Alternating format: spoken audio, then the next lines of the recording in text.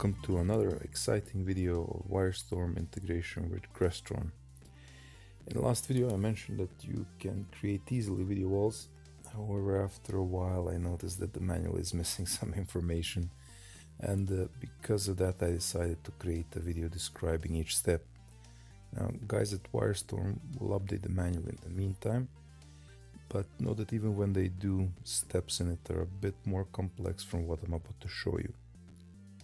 As always, when I use some kit that was played with, I restore all the units to factory defaults, and here we can do it by using a pen to hold down the reset button for 30 seconds.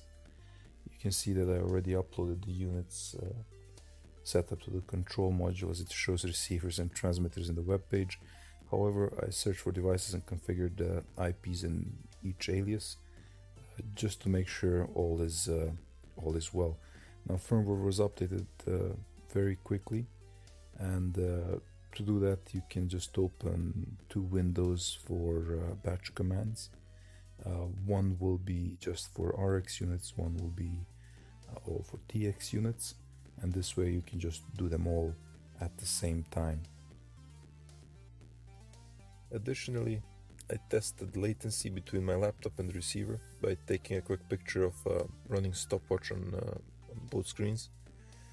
You can see that the monitor was captured at around 5.07 to 8 seconds, while my laptop was at 509 to 10, making it around 0.02 to 3 seconds delay with my setup.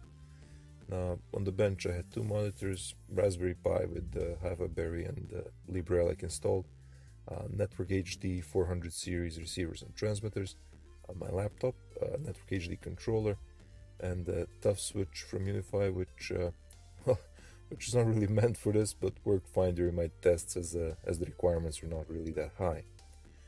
Once everything's connected, I just tested via web interface if sources are switching fine, and just checked what would be the delay between me issuing a command and the actual switch taking place.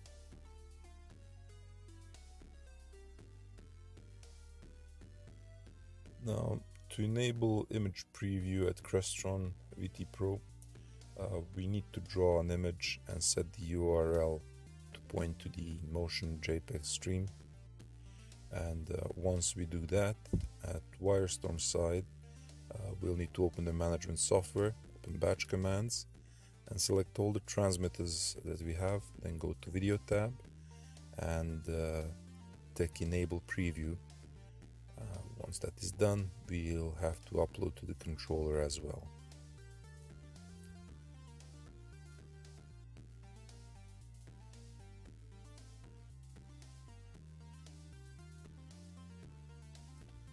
You can always open, once the preview is enabled, of course, you can open a VLC player, for example, and use the URL that I've just shown to preview your VLC, your stream from Wyrestorm, and basically it will show you how much delay you're gonna have between the actual source and the preview stream. As this is gonna be only a preview, 2 seconds or even more should be okay.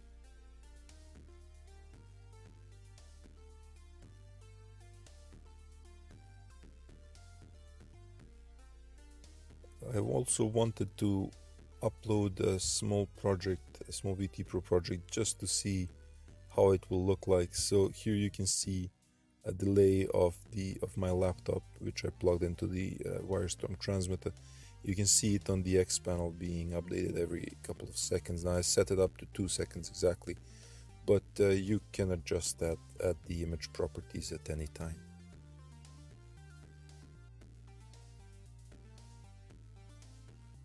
Now, when we have the basics done, we will go step by step and create our video wall.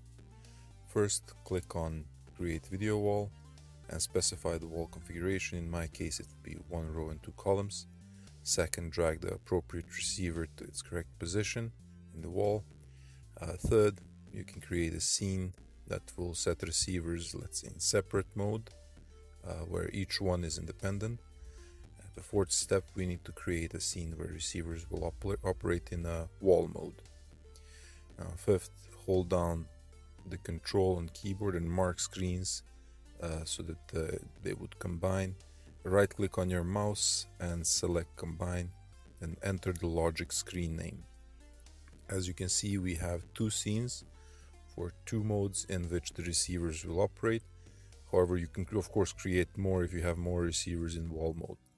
Lastly, don't forget to upload the configuration to control module, and once that is done, we can test our setup directly from the software just to be sure that all is in order. When creating a scene, you can also add a default transmitter so that when you select the scene, it will change a route at the same time. However, I did not do it as I would like Crestron to manage the source selection, and that's why you can see default screens now pop up. Just to check, Telnet Control has sent a few commands and selected a source. When video wall is selected, you can see how the default scaling looks like. And if you like to modify how it should behave, you can change it at management software by opening batch commands and navigating then to the video tab and modifying there the scaling options.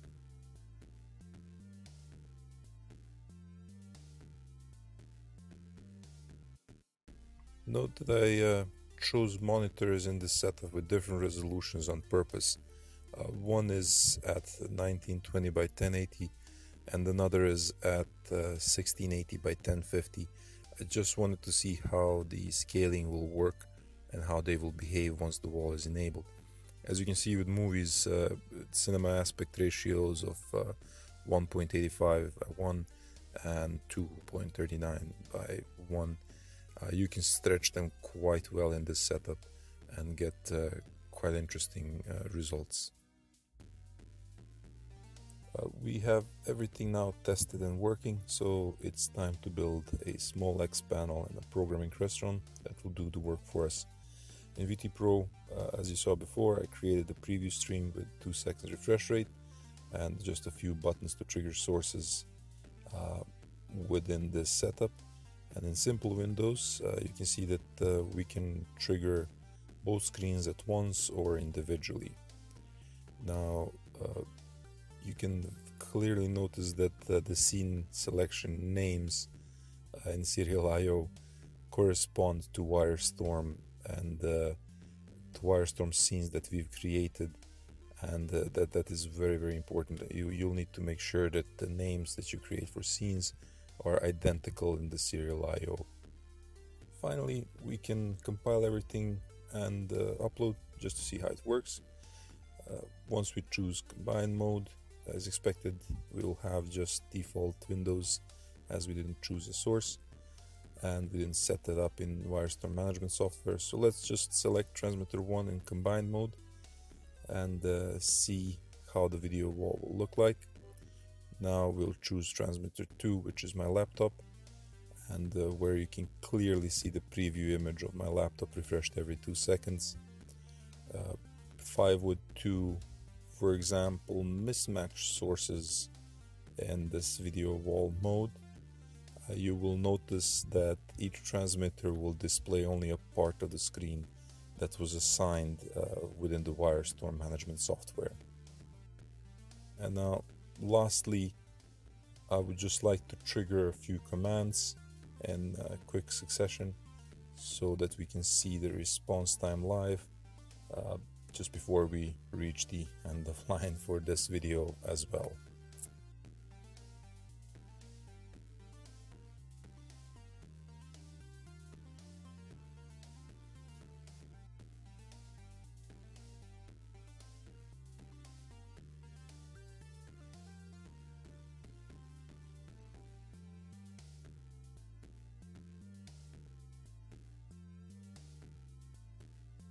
Making this video, I wanted to show just how easy it is to configure video walls with this equipment, and furthermore this should be a good example in having even bigger configurations of, let's say, 3x3, where you should just create several scenes with different configurations and once that is done, control from Crestron can be added in seconds.